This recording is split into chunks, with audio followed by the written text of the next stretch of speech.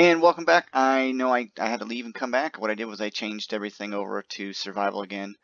And yeah, we're going to do some more testing today, and we're going to use the Hydorator.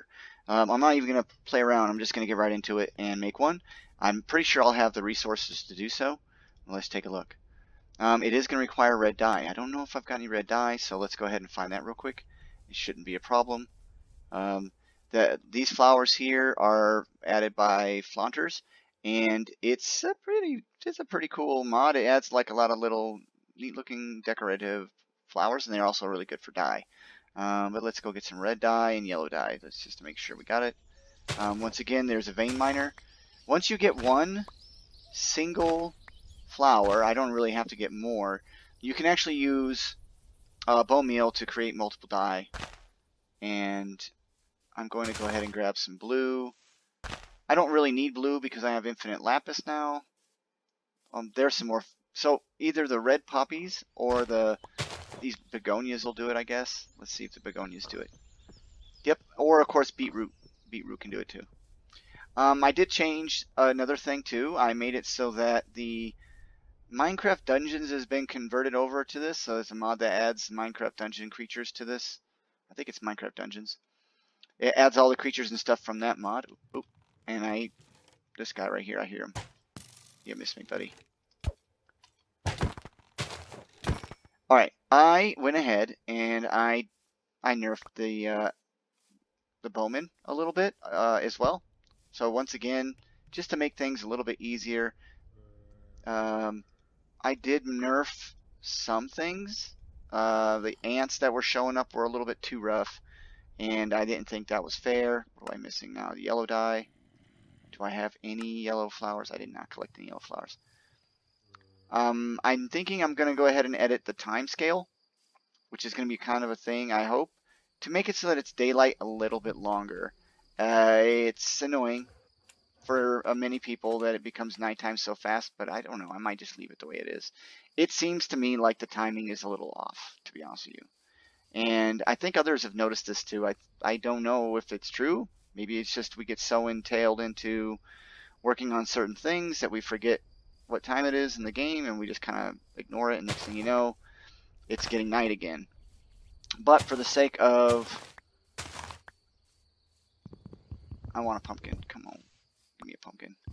I also edited the scales of some of the protective golems as well. I fixed the furnace issue. I know I brought that up in another previous episode about the different levels of the furnaces, how much they cost to burn, the time scale, everything, and they were wrong. I fixed them. I don't care. They don't know why, but they actually had a couple of them that were set where they weren't scaled correctly, so I fixed the scaling. If you don't like it, you can change it back yourself. There is a config you can change, but I left it that way because honestly it was scaled wrong and I didn't like it. Now I didn't mess around with the duplication part of any of it. Come on now. What is going on here? Let's clear this out. Really? Well, I guess what? You know what I can do? I'll just make this happen. Now, do I have any stone? I do have. Oh, I don't have these. Okay. You gotta be patient with SlotLink. Okay. It's still in this mod pack. It's still fairly early. I don't know if 1.16.2 and 3 have done everything, but I can tell you that it's not nearly complete. I'm rich, and I wanted to point that out, so I can go ahead and do stuff like this. See this golden apple? It's not going to be the only one. I just put that out there. I don't need a whole bunch of golden apples and stuff, so I'm just going to go ahead and...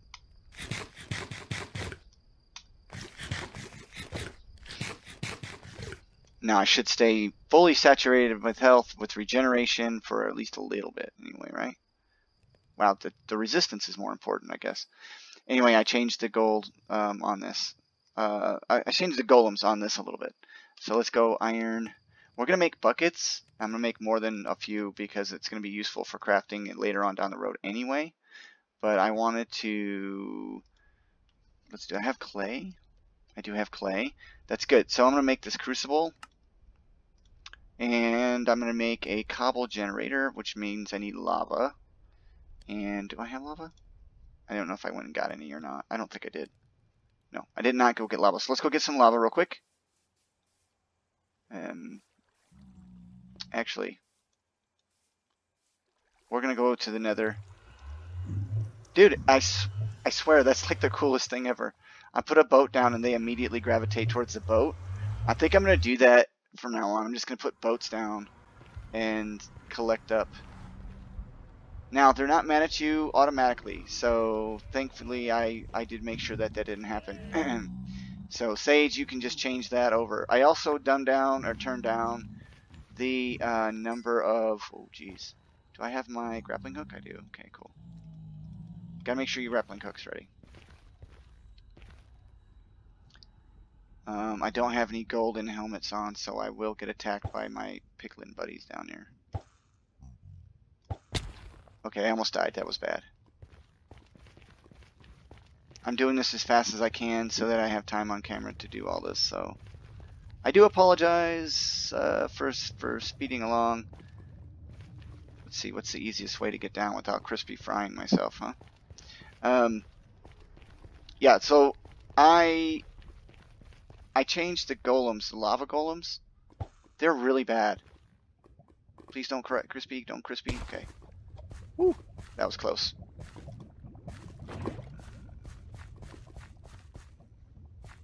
Now if I get back up there, let's see. Can I overshoot it? I'm gonna die.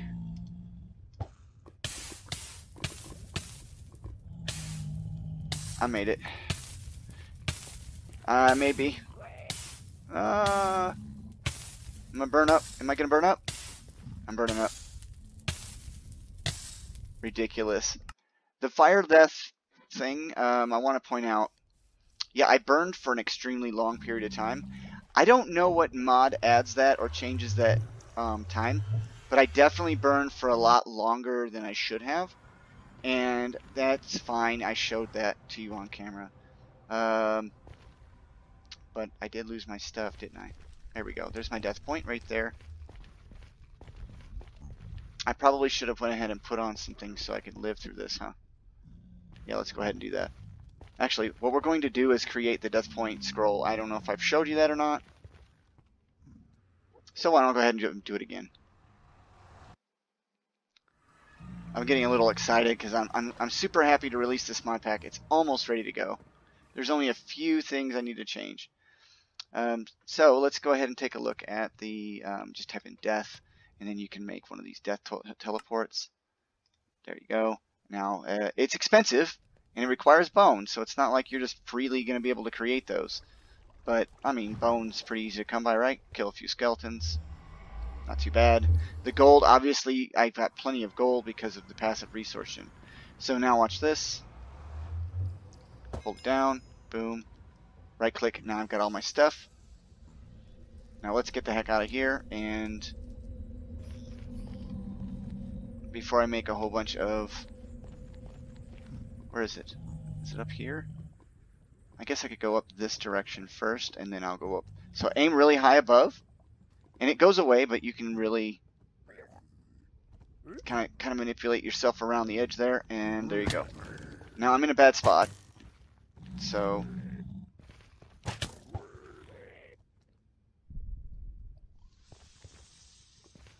all right.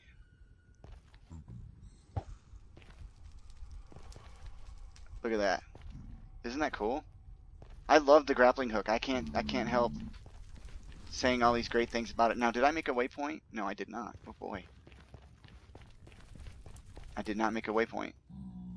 I best find my way back, right? I'm back. A little bit of editing magic. Hopefully that worked out okay. Yeah, I died. And I got another death teleport scroll just in case. Let me just tell you this. To go to the Nether, you're going to pay for it if you don't know what you're doing. Cinderscapes is in, MobZ is in, Eldritch Mobs is in. There's also a couple other mobs in there, mob mods that are in this mod packet as well that make it quite a bit more challenging. But There's even some hidden bosses and things like that. So anyway, we're going to go ahead and cover real quick the Hydorator. This Hydorator thing right here. It's pretty cool. I'm going to put it right there just because I don't... Really? It's going to get dark on me now? We're also going to cover a crucible. No. Cobble gen. Let's make a cobble gen. Boom. We have a cobble generator. Make sure you clear this. I recommend always clearing this for whatever reasons. There are times where it doesn't let it go. Let's get some rest here. Like I said, I'm going to run through and cover this all as best I can in survival anyway. But I wanted to point something out that, I mean, I might as well be in creative when I have all these things available. So, I mean, yeah. But it's up to you how you want to do it. Obviously, I can now, with the seeds and all this stuff, I can actually create like a little box around this and be like, that's my storage room, and then go through this. Now, so this is what the Hydorator is. Hydorator. Hydorator. I don't think they meant to call it that. I think they probably meant to call it an Hydorator. So this is how this works. Let me make a couple of these things. The Hydorator does what you would think a Hydronator would do. Watch this. So it's floating, right? Pretty cool. What it is anything underneath this causes some effects. So let's not do that. Let's look at my deal here. We're going to go bucket, because I'm pretty sure I got a bucket of water. Alright, cool. Let's see. Sand? Might be sand. And terracotta?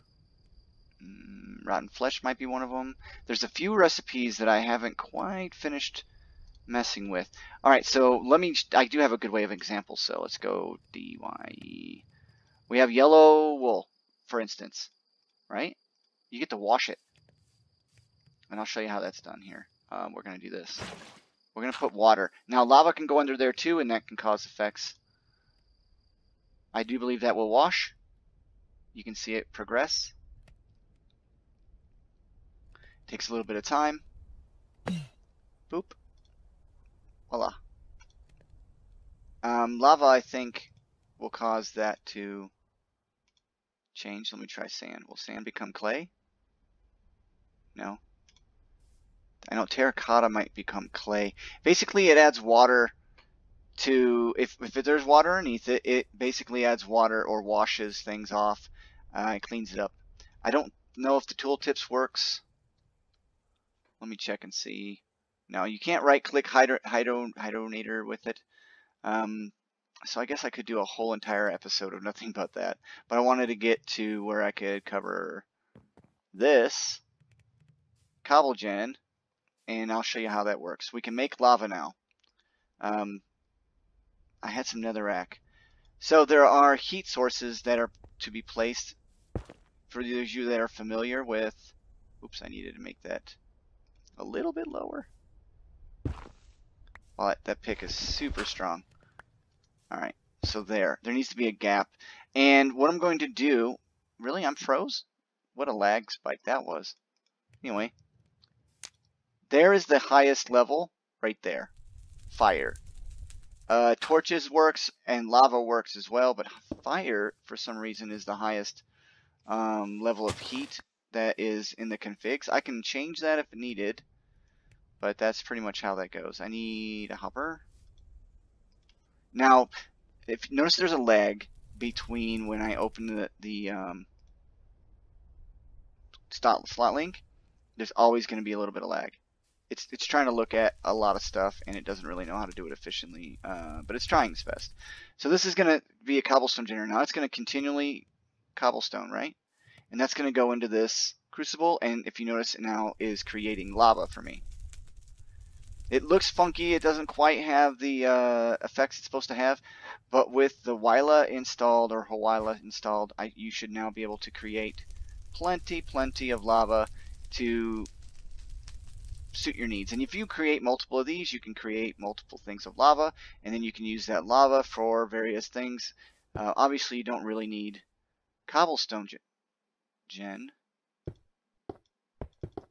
I don't know what that's doing. If you're quick, you might be able to sneak one out. But anyway, you can sit here and you can make a ton of lava. It just takes a long time for it to get going at first, and eventually the cobblestone builds up and it just stops. I don't really know when or how long it takes, but that's going to be a long time. This is configurable. There is a way of making it faster. You could literally make lava like super fast. It's up to you how you want to do it. So that pretty much concludes this episode for now. And that's because I don't really want to spend too much time going over it. Like, I can't click this until it gets to it. Look, buddy. I know. You're ready to kill me. Wow, you really got some resilience.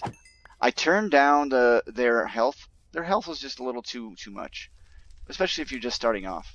I also turned down the spawn rate of ants and turned up the spawn rate of piranhas, because piranhas are cool. You guys, get out of my boat and go away. I don't really need you. So that's all I got for you today. There are some more blocks that got added because of this, and I wanted to make sure that y'all got to see those, and so I just kind of want to cover those. Whoops, at convenient things. That's the additions. This overkill is for creative, so don't even bother. These diamond sickles, they work pretty good for large farms. I haven't really messed with them too much. I'll probably test those off. So yeah, you just keep on putting cobble into that bad boy. From here, boom. There you go. You got your stuff. You can put different things on there. I don't really know all the different stuff. Let me see. Maybe stone can become cobble again. I don't know. Maybe it uncooks things. I have to take a look. I'll probably cover that in the next episode just so you guys have an idea what's going on. And remember to be patient with SlotLink. That's my 2 key takeaways. If nothing else, I mean, look at this. Pretty cool. It sits there and holds your items, so it's, you know, it's kind of neat, right? Otherwise, you can use it to wash off clay or wash off wool, so that way you get the kind of wool that you want instead of whatever the sheep is that's around you. And that just adds to it. You can also use this to cook things. I believe it makes clay into clay bricks. There's not a very large recipe list. I'll cover that for sure in the next episode. But there you go. So you got the Hydorator and you got the cobblestone generator, which will feed you a bunch of... You can use this for cobblestone in general too. I mean, this is just one way of doing it. I don't recommend hooking it up to SlotLink. No, I don't. You can if you want. You want to import it and then export it to a chest. Go for it. I don't know what'll happen. So just use SlotLink cautiously. Same thing goes with these plant jars. You know, whatever you put them on, just know that it's not meant to do crazy things. Use it wisely, and you should be fine. And we're going to start working on, in the next 2 episodes, we're going to start looking at doing some rubber work with the rubber logs and collecting sap. I increased the speed at which the drain can collect sap, so that way you can get into tech a little bit faster. And we're going to start looking at tech. So yeah, thanks for stopping by. This is Souls44, and this is also Fabric of Souls OP Edition, episode, I don't know, 11 or 12, maybe 13, 14, I don't know. Anyway, thanks for stopping by. Thanks for being patient. And please feel free to leave likes, comments, subscribe, whatever you want to do, and get a hold of me. If you have issues, I can see what I can do to help you out. I do also want to say that I am still on orders in a military position. I just happen to have a few minutes to do some real quick videos. And sorry about the choppiness of these videos and it being cut up the way it is. But yeah, I'm kind of in a hurry. But I wanted to make sure I didn't miss any days if I could help it. I might still do that, unfortunately. So thanks for stopping by again. Bye-bye now.